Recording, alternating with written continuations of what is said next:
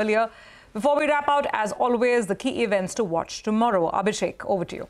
Well, to begin with, RBI's data on forex reserve will come out. It was close to $654 billion last time around. So let's see where it comes out to. US unemployment data, it's estimated to be at 4%, which was the last time data as well.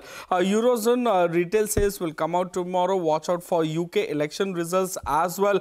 And Bajaj Auto, that will launch their CNG vehicle. In terms of dividends, tomorrow ex-dividend will be 3M India, Apollo Taz, Extra, Zeneca Pharma, Bharat Forge, Welspun, Escorts Kubutka, as well as Biocon and Marksans Pharma. There are two AGMs which will be watched out for tomorrow, which is Bank of Baroda as well as JSW Energy. And then you have the stock split. So Remsons Industries from rupees 10 to rupees 2, their face value will come down. And KC Industries, where the face value will decline from rupees 100 to rupees 10. Back to you. Thanks a lot for that, Abhishek. Well, on that note, we'll wrap up on this edition of Markets Forward. We'll be back with more news and updates on the other side.